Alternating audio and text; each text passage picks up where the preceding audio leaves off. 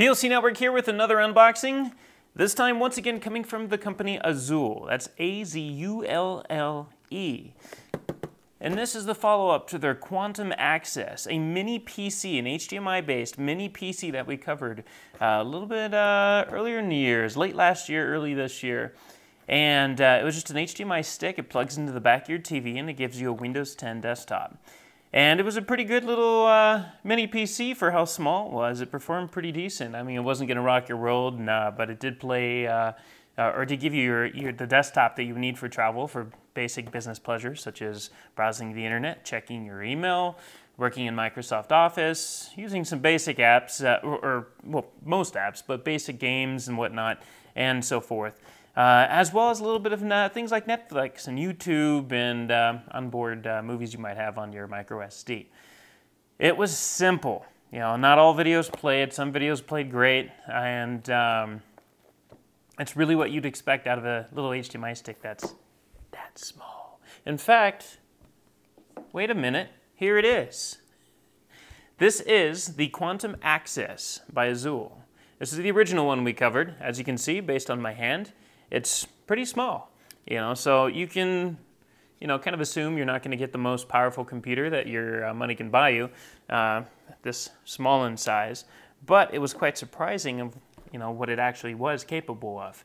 So let's make it even better. This is the Quantum, or actually Quantum, they took Quantum off the label, it appears. This is the Access Plus, the big brother, the new guy, or the younger brother. Kind of younger brother, technically, if you're thinking about age. Anyways, we're going to pop this guy open, and we're going to see what's inside, and we're going to do a little compare and contrast real quick in size, and then you're going to go to the website. So plcnetwork.net or plcinc.net/blog.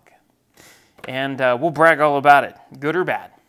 So first, let's read a little bit of specs, see what's on the inside. It does have an Intel Atom processor inside. They advertise right on the front. Read your emails, watch some videos. It looks like a little YouTube icon maybe. It's kind of generic icon, so it could be anything. Play some games, explore the internet, and connect with friends. So if you got a USB webcam, maybe you can do some Skype with this. But now we're talking cables running all over the place. So that's, you know, anyways, chat. That's really what they're pushing towards. On the inside, you have 2 gigs of DDR3 memory and 32 gigs of storage. I'm going to guess this is going to be, in fact, we just recently, on top of the Access, the Quantum Access, we covered their other mini PC, which was an actual box type solution. It's smaller than this actual box right in front of me. And it was a pretty killer little mini PC. And that also had a Intel Atom processor inside, and also had 2 gigs of memory. I'm thinking that we're probably going to get some similar results between the two of these. This will probably not function as well as that, since that one obviously has more space for cool hardware. And this is kind of limited in space, and it still has the 2 gigs of memory. It probably will perform, they usually have 2, and I believe they do, right? Yeah. Yes, they have 2 models, 2 versions of this. You have the 2 gig version and the 4 gig version. I'm going to assume the 4 gig version is going to operate just a little bit better than what we get out of this. But my assumptions are we're probably still going to be pretty surprised. Mostly because these aren't really that expensive. And when you're on the go and you need something simple that's just going to get you on the internet and doing some of the basics like watching videos, simple videos, no 4K or anything, checking your email, playing small little Windows 10 app-based games and things like that, this will probably get you there. Also great for, what do you call it? Signage, digital signage, thank you. Digital signage in terms of expos, conventions, and whatnot, where they put little signs outside the doors, and you know, it brags about what you can find in that room and/or schedule, you know, of the show's lesson plan or panels and whatnot, or just advertisements, photos and video, things like that. They typically will throw something in the back of the TV like this, sometimes a Mac Mini, sometimes something like this. It's all over the place, but here's one solution. So moving on, since I do talk a lot, Windows 10 obviously is loaded on this. You have a full Windows 10 desktop. You have the specific Intel chip is the Cherry Trail T3Z8300. It is a quad-core 1.44 gigahertz and has burst speeds of up to 1.84 gigahertz. That's it. Windows, 2 gigs, 32 gigs of space, 1.44 quad Intel processor inside. So let's see what else is inside.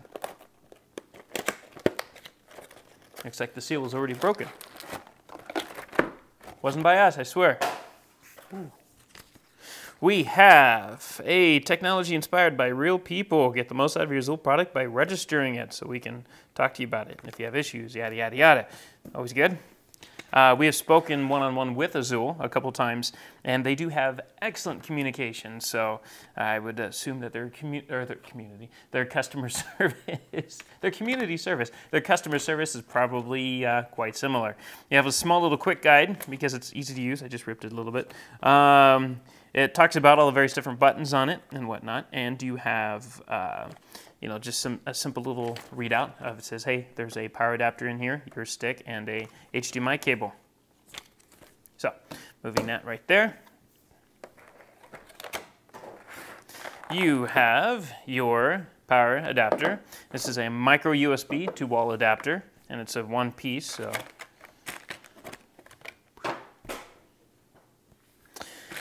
We have, let's see, what's in the bag?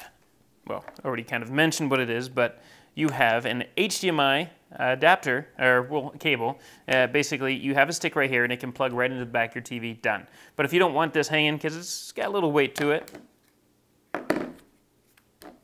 not too much difference from the original Quantum, just a little bit slightly heavier. If you feel that's too much weight for your TV, you can just kind of take some Velcro, slap it on the back, put this on the back of the TV, use this adapter, which is a female to male HDMI adapter.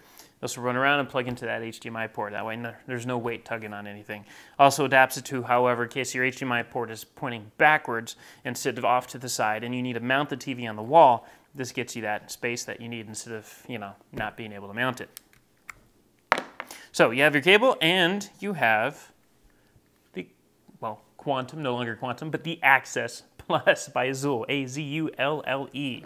And this is the original Access. So as you can see, there's a little bit of a size difference. The original Access is about, I'd say, 60 to 70% of the size of this. So it's not exactly twice the size, but it is definitely noticeable. It's quite noticeable. So I'm going to assume that there's going to be a quite noticeable upgrade in performance as well. This is pretty good for its size, so this should be pretty better. So we'll just briefly go over what's on the side. On the, if you're looking at it at the HDMI side, we'll call it the left side from that point of view, you have your power button, which is right here. You would press and hold that down until the LED pops on. Of course, it has to be plugged into the HDMI and into the wall before that'll work.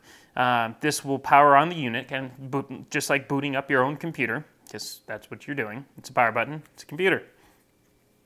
Right here you have a micro USB input. This is going to be for your charger, so it's going to plug right in there. If I plug it in the right direction there we go. You have you actually have two USB ports, which is excellent because it's the one thing that this thing was, the original Access was lacking really, is it only has one USB port, and it's USB 2.0, I believe, right there on the side.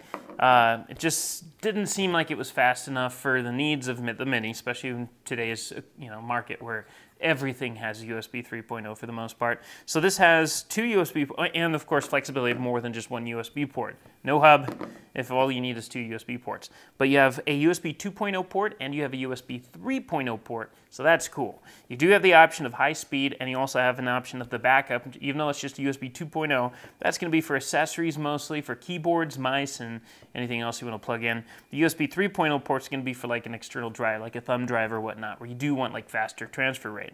And of course, since it only has 32 gigs of space on board, you're probably going to want to put something in there. Not so much USB drive. That's for pretty much, you need to just transfer something really quick and run it to something else, as much as on the other side. So in terms of looking straight at the HDMI port, on the right side would be where we'd be heading. There is a small little slot here for a micro SD card.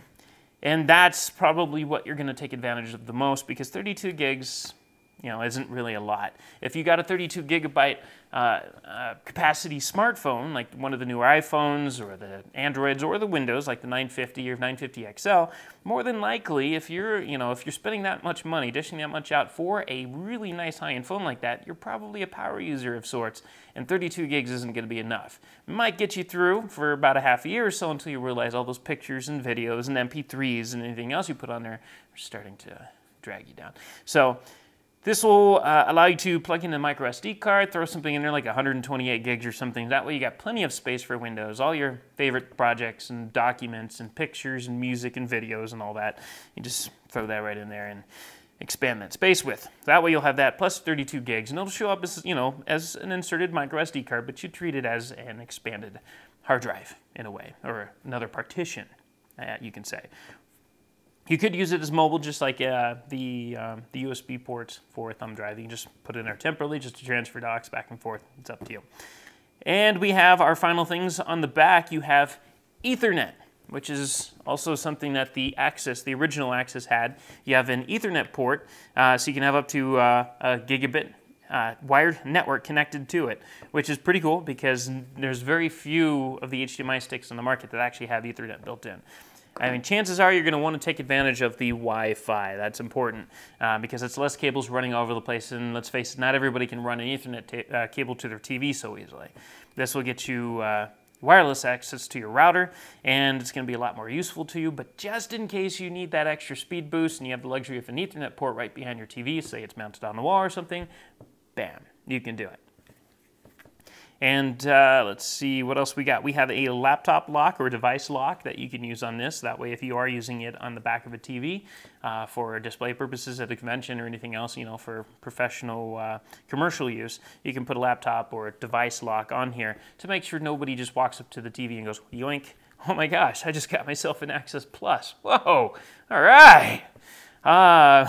Hopefully that doesn't happen, but you have a last input right here. You have a headphone jack, 3.5 millimeters, so just in case your TV is having issues with the HDMI in for audio, which you do have to adjust on your TV based on our experience with this bad boy.